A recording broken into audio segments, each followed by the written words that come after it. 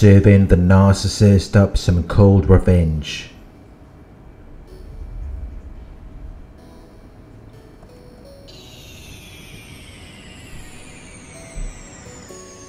Narcissists have a black and white mentality, where you're either with them or against them, because they see you as an object that exists to meet their needs. They need you to boost their sense of self-esteem and self-importance. And if you're not willing to do that, they see you as a lost cause. They see you as their opposition, so they will turn against you. And they will try to lower your ego and self-image. They will try to get you before you get them. But you can take revenge on them by not being triggered, by not reacting to what they're doing, because they want you to react. They get off on it. It gives them supply. It makes them feel better about themselves. They enjoy it when you get angry. They enjoy it when you get upset. So don't take the bait. Don't fall for their game. Don't feed into it. If you wrestle with a pig, you both get dirty and the pig likes it. When you argue with a narcissist, you're giving your power away. You're giving them ammunition. You're giving them information that they can later use against you. You're telling them what bothers you. You're showing them what gets under your skin. So don't feed into it. Don't give in to the narcissist. Don't let them take advantage of your kindness.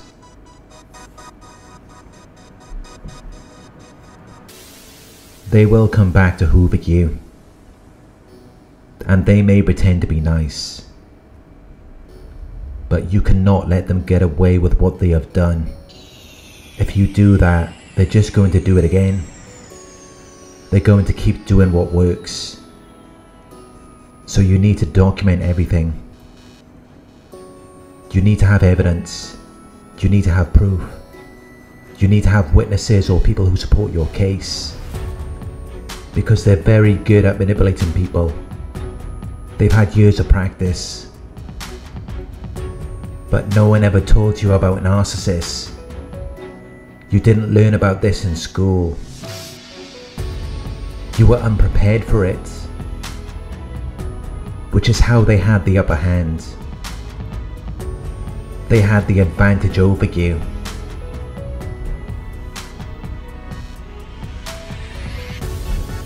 Because despite everything they did to you, they will still flip the script.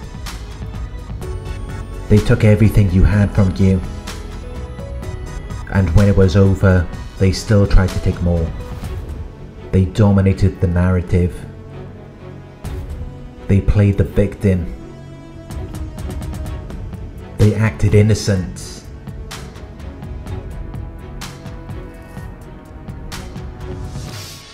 While they used you like an appliance, like their personal ATM. They used you. They manipulated you, when all you wanted was love. Which is how they trapped you.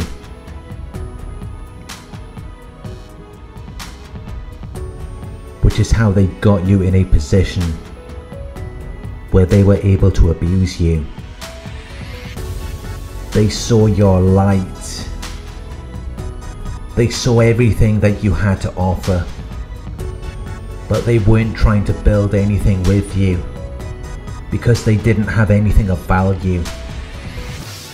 They acted like they were something great, but they didn't have anything to give. So they wanted it all for themselves, because they knew there was no future in something that started out as a lie.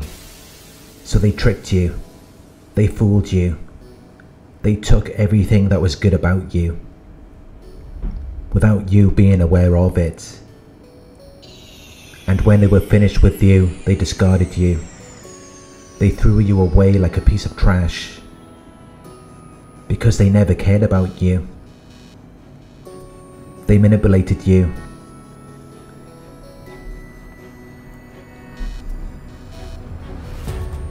They only care about themselves. You thought they cared about you. You thought you were something significant to them. But it was all fake. They deceived you. But you can get revenge on them by removing them from your life. By going no contact and moving on with the life that you thought you were going to have with them. You can still have that. They're just not going to be a part of it. And that is the ultimate revenge. To live your best life without being affected by them, without playing their games, without caring about what they think. Because you're not like the narcissist. You don't need to hurt them. That's not going to do anything for you. It's not going to make you feel better. It's just going to make things worse.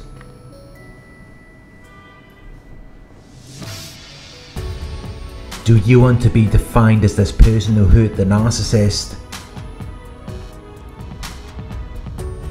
Or do you want to define yourself as someone who is living their best life?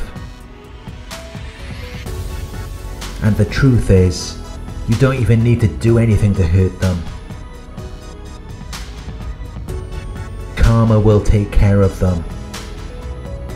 Their negative and unethical behavior will result in negative consequences. If you give them enough rope, they will hang themselves. They will shoot themselves in the foot.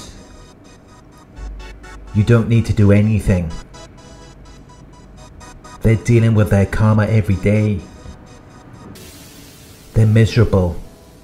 That's why they do what they do. That's why they have to manipulate people. That's why they have to cheat, lie, and deceive. They can't just be themselves. Because they've been living in a dishonest way for such a long time. So they can't relax. They always need something to fuel them, to make them feel better about themselves. They're never at rest. Because it's unfulfilling. They're never satisfied. And you experienced that when you were with them. No matter what you did, it was never enough. They could never be happy. And that doesn't change when they leave you. They will always be miserable. They will always be dissatisfied. Because their actions are pushing them further away from what they want. They mistreat good people. People who love and care for them. People who would have done anything for them. And they go in deeper and deeper into a fake life with fake people. People who only value superficial things. People who do not look beneath the surface to see what is actually happening. People who live in a false reality. And it's just an unfulfilling way to live. They can never be happy in that world. But they don't know any other way to live. Because they've been manipulating people for such a long time. They can't just stop being manipulative and dishonest. They wouldn't know where to start. And they would lose a lot in the process by doing that. They would have to start all over again. So they're destined to continue on the path of destruction. That's all they know how to do. That's all they can do.